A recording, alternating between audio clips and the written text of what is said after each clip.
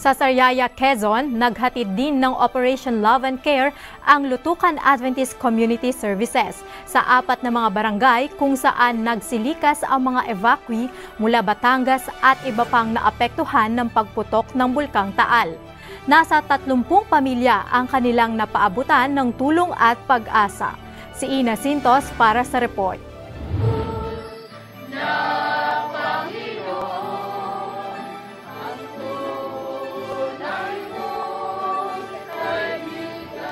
Patuloy ang pamimigay ng mga relief goods ng Adventist Community Services o ACS ng Lutukan SDA Church sa mga nasalanta ng Bulkang Taal.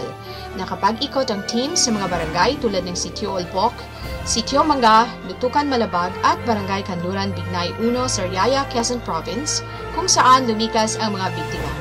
Bago nag-ikot ang team, kinausap nila ang kapitan ng Barangay Lutukan Malabag na si Jose Carmelo Atienza Jr. Ang team ay pinasamahan sa 2 niyang konsihal na sila Wilfredo Alcala at Edgardo Bathan.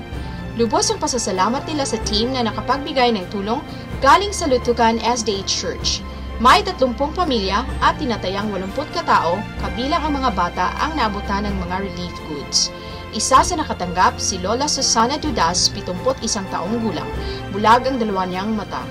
Galing pa sila sa Kaysasay, Taal at iba't ibang lugar tulad ng Barangay Ambulong, Tanawan, Batangas. Masaya ang team na muling nakatulong sa mga nasalanta ng Bulkang Taal. Nang matapos ang pamimigay, nagsalo-salo ang team sa isang masarap na tanghalian tulad ng kinamatisang isda at pritong isda sa bahay ni Brother Eliezer Banzon sa Barangay Gisgis, Aplaya.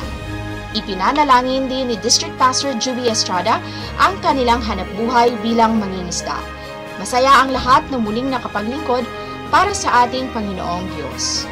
Layuning maghatid ng magandang balita, ako po si Ina Sintos, nag-uulat para sa Hope Today and PUC News Live.